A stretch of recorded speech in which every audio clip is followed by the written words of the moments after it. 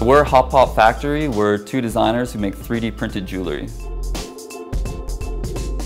So 3D printing is a digital fabrication process where we can take digital models built onto the computer and make them into physical objects in real life. Our background's in architecture and we use rapid prototyping equipment like 3D printing for the past 5 or 6 years. Recently, over the past year, we've been working with our own 3D printer, and that's how we developed Hop Pop Factory and our collection of jewelry.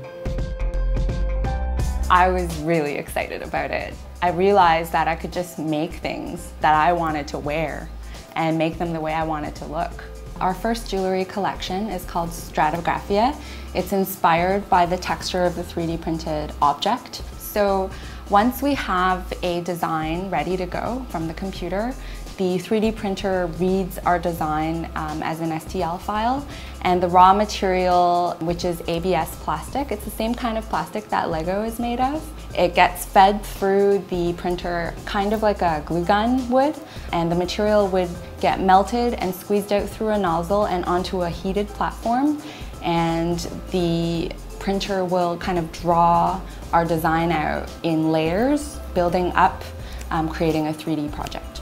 We started selling our jewelry online, and most recently our products have been introduced in 4 retail locations in Toronto. One of the most amazing parts about this technology is it used to take a corporation hundreds of thousands of dollars to bring a product to market.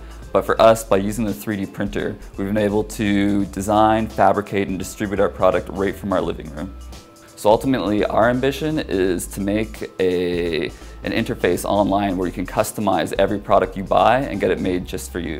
In the near future, we're actually working on a lot more items now because the message is out there. We're now starting to look at actually a men's collection, as well as almost kind of editorial items that are much grander and maybe more avant-garde. So we're looking at making actually some headpieces and maybe larger textiles that are more kind of adventurous in how we use the technology.